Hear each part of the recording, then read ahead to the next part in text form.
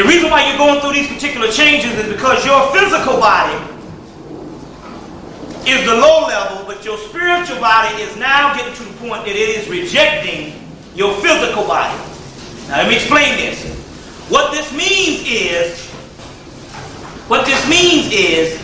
if you have a goal in mind, and you were an advanced incarnation that came back down here to be at a period of time or learn a certain amount of discipline that you can help your people. And 98% of everybody in here is that type of person. How many people in here want to know knowledge? First of all, raise your hand.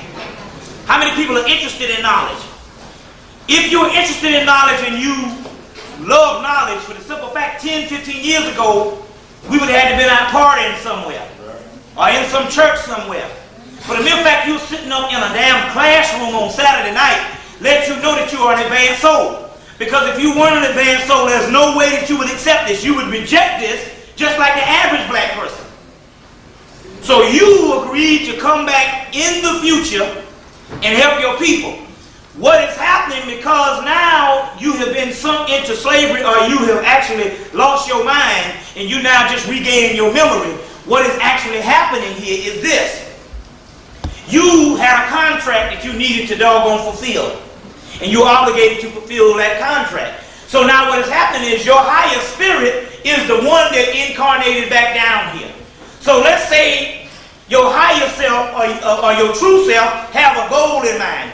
They want you basically to understand a certain amount of knowledge that is key for itself to wake up.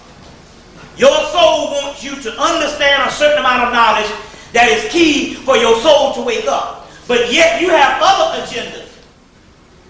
And all of a sudden when you find these other agendas, no matter how hard you try, they seem to fail over and over and over again. You will understand that your own energy, your inward energy, is making a hostile environment around you because it wants you to liberate it by giving it the keys and the nourishment that can make it grow and illuminate. You getting this? So what will happen is it will actually reject the physical body.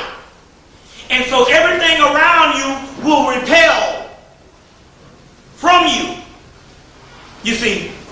And you won't understand what is happening, why your jobs, why all this, and why all this here, and why I can't seem to do this, and why I'm a failure, and all of this, and you can't understand what the hell is going on. It is going on for the simple fact that your spirit's saying, I don't want that shit. I've been down here enough through many incarnations for the bullshit. So I just don't want another life. I came back down here to do a certain job. So until this damn nigga finds out, we'll both have problems, to the point where as I will even bring him down to death so I can get the hell out of the body and just be a force myself. So this is what's actually happening right now. Why, as I guarantee you right now, most people that came into some type of consciousness, you're having money problems. That's guaranteed. Also, you got to understand some of the other people who seem to do all right is the most dead. You see what I'm saying? You got some people that ain't about shit, but they don't never suffer about nothing. About like the white man. And some black people. That is because their souls are still too young, especially black people. We're talking about us now. Their souls are still very young.